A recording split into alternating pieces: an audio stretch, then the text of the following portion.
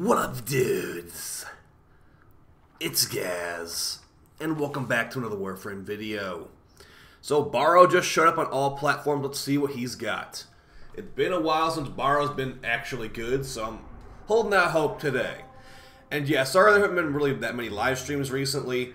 I've got a broken AC unit, and also I'm just honestly trying to save up some energy for the new update on the 18th. So yeah, Jade Shadow's on the 18th, and the new event on the 18th, so just trying to save some energy for that right now, guys.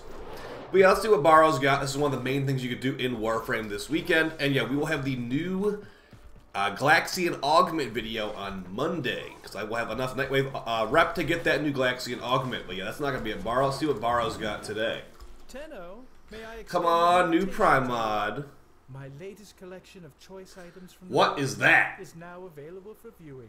What is that, dude?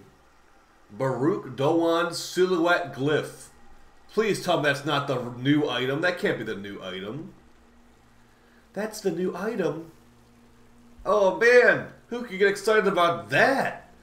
Alright, well I think the new item at Baro is the Baro'Ki Teer glyph, whatever it's called.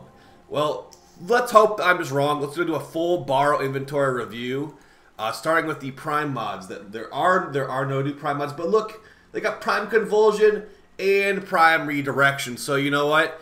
The new item might be terrible, but he's got some good stuff. Now, if you haven't played in a while, these are the newest Prime mods in Warframe. Right, we got Prime Convulsion, which is a must-have on pistols. Is great for corrosive builds. Honestly, you need this. And also Prime Redirection, giving you a lot of extra shield capacity. I would not say it's a must-have, but it's actually really good. So you should definitely consider having this at least. As far as the other Prime mods, we got Prime Pact Leader giving Overguard on your companion if you melee. And also Prime Heated Charge goes great with Prime Convulsion.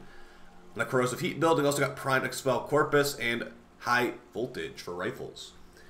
Moving on to appearance stuff here, we've got any of these skins look interesting to you, feel free to grab them. You got the Tiger and the Tigress and the Opticore Elixir skin, Wisp Immortal, and some other stuff too.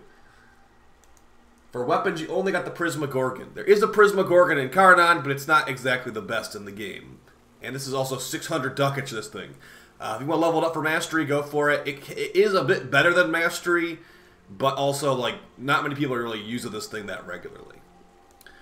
For the Miscellaneous tab, you got Zanuka Hunter Beacons to get the normal Detron to drop. And also you can farm a Dojo Pigment from this as well.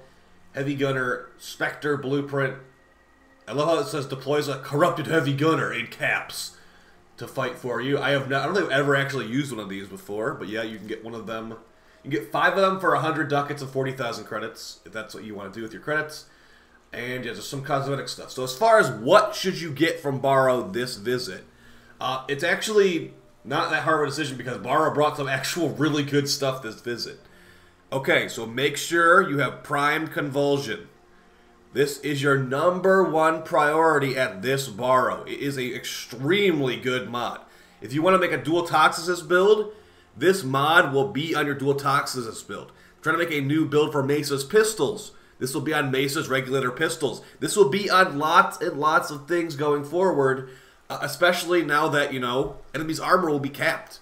Enemy's armor will be capped in the Jade Shadow's update. These corrosive builds will be, you can just mod for upfront corrosive damage, not status chance as much. So yeah, this is going to be a great one. It already is a great one. It'll be even better going forward. You need this mod if you want to have high-tier DPS pistol builds in Warframe. Moving on to Prime Redirection.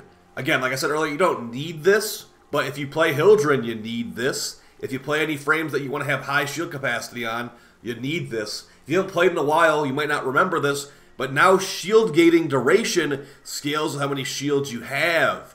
So this will get you to the maximum shield gate on frames, which is 2.5 seconds, I think, relatively easily. So yeah, it's a very, very good mod. It's a mod that I might even buy some extra copies of to sell to people. You need this mod, for sure.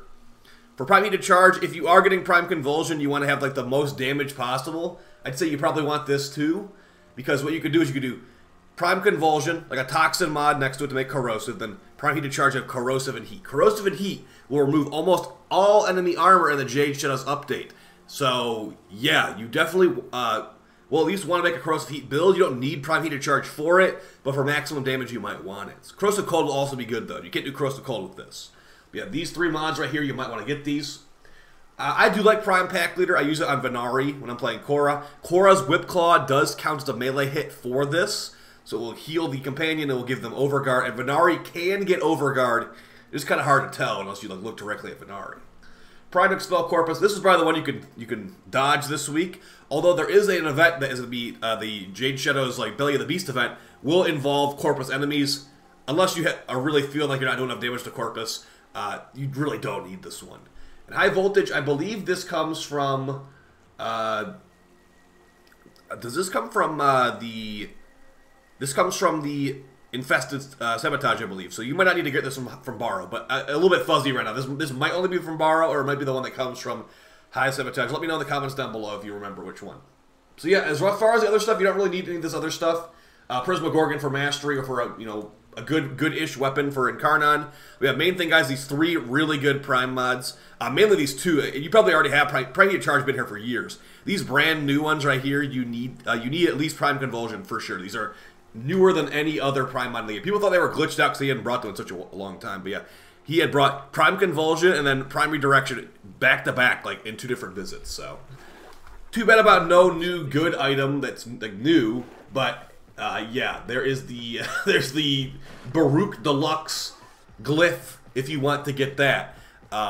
Maybe once TennoCon comes around, you can start making actual good items at Baro again. But I'm not gonna hold my breath on it because I mean, we have been shown the true nature of the Baro new items. It will be the Twitch drop you forgot about from 4 years ago. It will be the glyph in the bundle that you forgot even was an option for Baro. It will be that.